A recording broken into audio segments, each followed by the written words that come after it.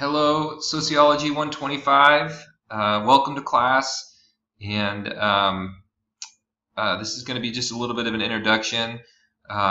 Most of my videos will not be like this. I am currently in Mexico right now, down here doing some field work.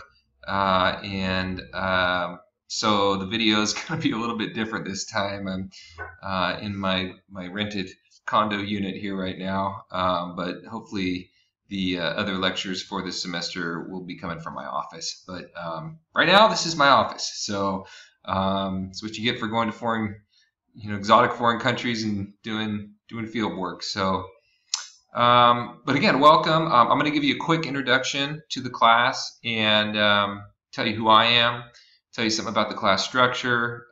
Shouldn't last any more than 10 minutes. It's my policy that I'm not going to record any more than 10 minutes long for every one of my lectures so that you guys don't get bored of me. It's like a 10-minute attention span thing. I get it. That seems to be how people function. So, and I'm no different. So I'll keep to 10 minutes. Again, my name is Professor Kurt N. Olson. I am a full-time tenured professor at Modesto Junior College. I teach at other colleges as well, but my main area here is at Modesto Junior College. I've been teaching online for, I don't know, 8-9 years now, but I also do the larger lecture face-to-face classes as well. So if you find that you don't like this class, please drop soon because there's a lot of people on the waiting list, but you might want to take my face-to-face class. It is so it's different, but it's the same. I mean, its structure is the same, but some people it's easier to go face to face than online. I have a couple degrees. I don't want to list them all, but I went to Scotland, the University of Edinburgh, graduated with honors from University of Edinburgh and UC Davis. A couple master's degrees in different things, sociology being my prominent field. I like to study behavior with regard to health and wellness and population health, in particular food behavior and why people eat what they eat. Not telling people what to eat, that's kind of a nutrition thing, but kind of figuring out what it is that drives people to eat what they eat. Yeah, my background is very much trying to help through science and not trying to help through preaching. So I'm very focused on sociology as a science and that as a pathway to social justice, and a little less focused on just telling people what's right and what's wrong. I'd like to unpack and examine issues in a scientific way, using data and statistics and theory, vetted social science theory. So you're going to get more social science out of me and less me preaching to you guys, telling you how I feel things should be. I do feel like there are plenty of things that we can do to make the world a better place, and I believe very strongly in treating people well and social justice in a lot of ways. But I think the best way to go about doing that is through science, exploration of science. So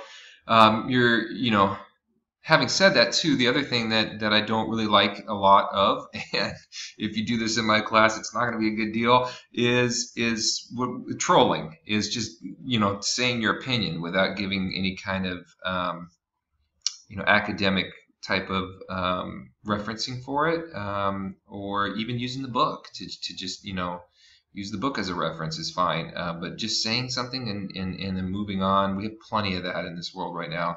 All you have to do is go online and you will see everyone's got an opinion, but very few of them are vetted academically with any kind of scientific merit. So you won't get that from me. I'm not going to just say stuff to you and you're just supposed to take it on face value.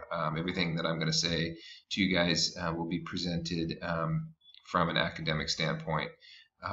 So don't worry about that. Don't worry about me trying to be politically correct or anything like that, because I don't have to worry about that because I use science as a guiding light for everything.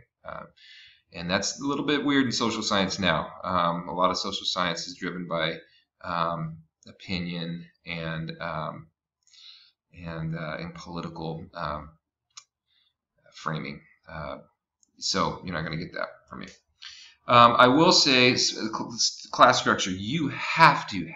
There's just no way. There's no way that you will pass this class unless you get the correct text and get the Connect addition to do the activities online. The Learn Smarts are awesome. They are really, really good, and I use them.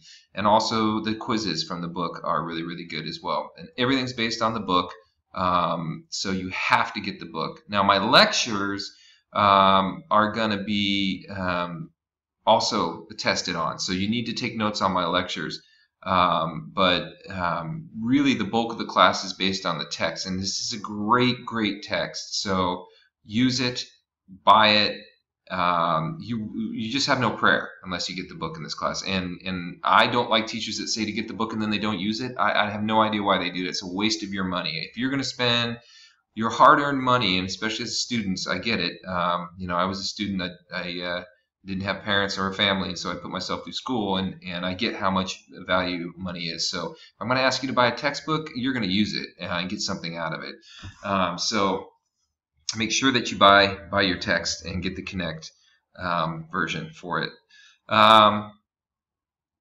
That's the key. But here's the thing. Here's how you will totally pass this class and get a good grade.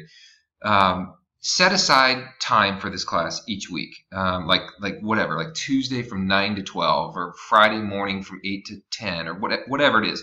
2 to 5 hours a week that you set aside, because everyone's different. Everybody gets to their stuff. Some people more quickly, some people less quickly, whatever. Just set some time aside each week. And if you're already done with the work, but you still have more time, keep working. Use that time. Get ahead. That time is no matter what, whether you're caught up or not caught up, you will be working on Saturday mornings from 9 to 1 or whatever. And no matter what it is, how much you're caught up or not, you will work at that time in this class and get stuff done in this class. So do that. Then people get good grades when they do that. That is the best way. It's just, this is my time to get my online class stuff done. Boom, I do it. So that's my big advice to you. Even if you're caught up, set that time aside and get to work on it. Other than that, read the syllabus. It's very, very clear and straightforward. I feel very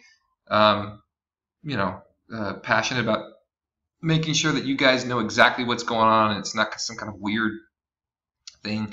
Your quizzes will be graded automatically. Your Learn Smarts will be graded automatically. Your discussions will be graded every week, because I gotta go read those discussions, but it will be done in a timely manner. I'm very disciplined. I will get your stuff done on time. That's my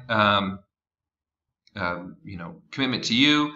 Your commitment is to not screw up a spot that somebody else could use. Okay, I have 75 on my wait lists right now to get into my online sociology classes. So you have a spot. So if you're not going to work, then I'm going to drop you. So you have to get in and have to complete work by the end of the first week, or I'm going to drop you. And it's a good reason for. And if some bad thing happens to you or whatever, I'm sorry, but you're not ready to take the class right now. Somebody else is in a life situation where they're ready to take the class. So I will drop you because there's someone waiting to get in, and it's only fair. And maybe when your life gets straightened out next time, you can start the semester off the right way. Then you could sign back up and take the class. But you have to make an effort to get work done. Okay, I've made this class sound like it's crazy hard or something, but it's not. You're gonna you'll do well. Just use the book, read the book.